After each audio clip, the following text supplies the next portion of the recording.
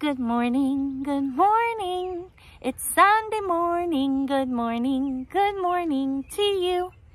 Hi, my friends. We just got done learning all about creation and all of the wonderful things that God has created for us. And today we are going to start something totally new. We are going to learn how do we say thank you to God for everything He's done and everything He's created for us. Well, we do that through worship. And there is many ways to worship God. You can worship through song. You can worship through dance. You can worship through prayer. You can worship through art. We are going to talk about many ways that we can worship God and thank Him for everything He's done for us. But today, we are going to talk about worshiping through song. And you see, we're going to turn to our Bibles because there's somebody in our Bible who does this very well. Have you guys ever heard of David? Yes, the same David who killed Goliath. Yes, but he also loved God and was so grateful to God for everything that God did for David that he wrote an entire book of songs that are called Psalms to praise God and thank Him for everything He has done for him.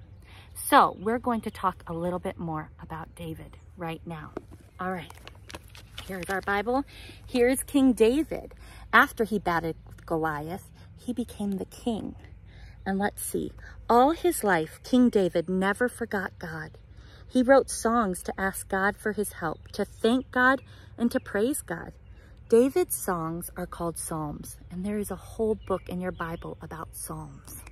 Now let's read one of the Psalms or songs that David wrote. And many songs, David tells God's love. This part is part of one of his songs.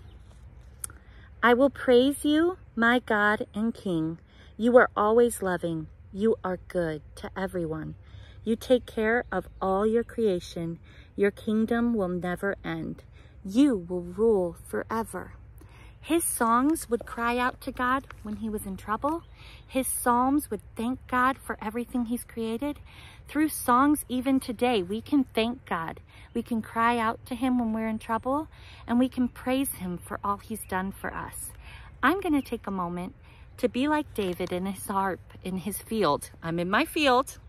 I don't have a harp because Miss Cait can't play a harp, but I can play a recorder.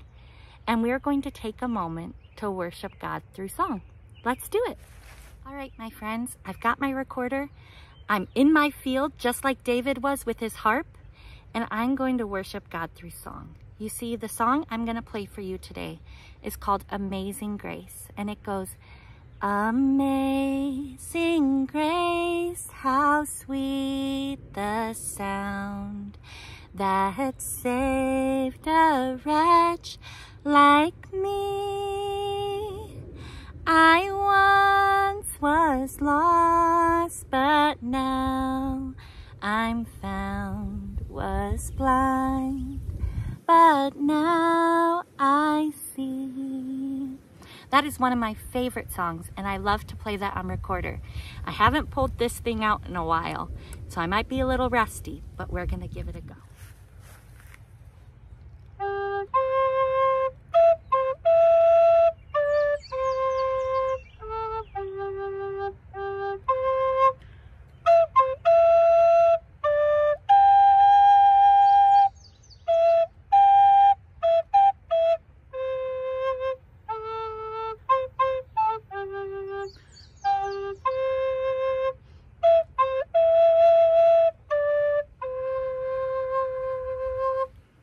There you go.